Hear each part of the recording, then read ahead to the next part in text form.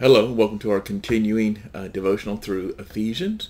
We're continuing to look at Ephesians chapter 1, verses 7 and 8.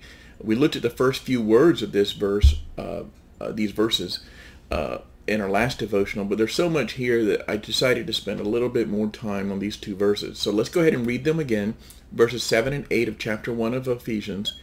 In Him, in Christ, we have redemption through His blood, the forgiveness of our trespasses, according to the riches of His grace, which He lavished upon us in all wisdom and insight. In our last devotional, we talked about redemption, that it's a present tense experience of being set free because somebody else has paid the price.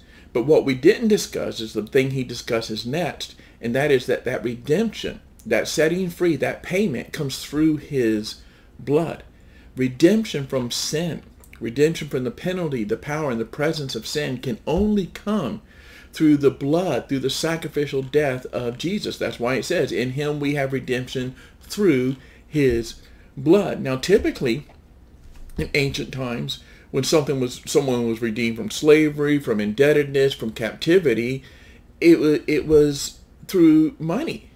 Somebody paid silver, somebody paid gold, and yet Peter tells us that it was in 1 Peter chapter 1, you can look it up later in 1 Peter chapter 1, verses 18 and 19, that it was not with perishable things, such as silver and blood, that we were redeemed, but rather with the precious blood of Christ, something far more valuable. You may have received expensive gifts from somebody in your life. Maybe somebody's made great sacrifices for you, but Jesus paid the ultimate price. He shed His blood for you, and that was absolutely vital. The Bible tells us in Hebrews 9, verse 22, that without the shedding of blood, there is no forgiveness, there is no redemption, there is no setting free from sin. So let's not forget the high price that was paid for our redemption. That's the only currency that God will accept to pay our indebtedness, our sin indebtedness. The only currency God will accept is the blood of Christ, a perfect sacrifice without blemish. In certain times in the country of Zimbabwe, their currency has become utterly worthless. You could have billions of Zimbabwe dollars, and yet you go to the local store and they would not accept it. It had no value to them. Well, there's unacceptable currency to God. And what I mean by that, there's things that people try to pay off their sin debt with that won't be accepted. God will not accept your religious acts to pay off your sin debt, your prayers, your donations, your pilgrimages. God will not accept your good and loving works. You feed the poor, you fight for justice, you adopt a handicapped child. All of those things may be good things and have their place in the Christian walk, but none of them will buy you one iota of forgiveness, redemption, and a right relationship with God. That only comes through the blood of Jesus. Everything else is worthless currency. And now he goes on to say that through Him we have the redemption through His blood, and then he describes what that means. He says the forgiveness of our trespasses. The forgiveness of our trespasses.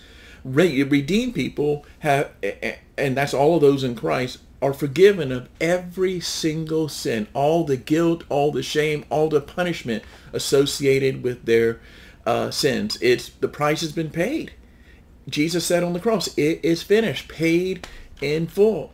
In the same way that if I've paid off my car, if the indebtedness on my car or my home is paid off, I don't have to worry about foreclosure. I don't have to worry about them coming and taking the car. I don't have to worry about missed payments. I don't have to fear repossession because the debt has been paid in full.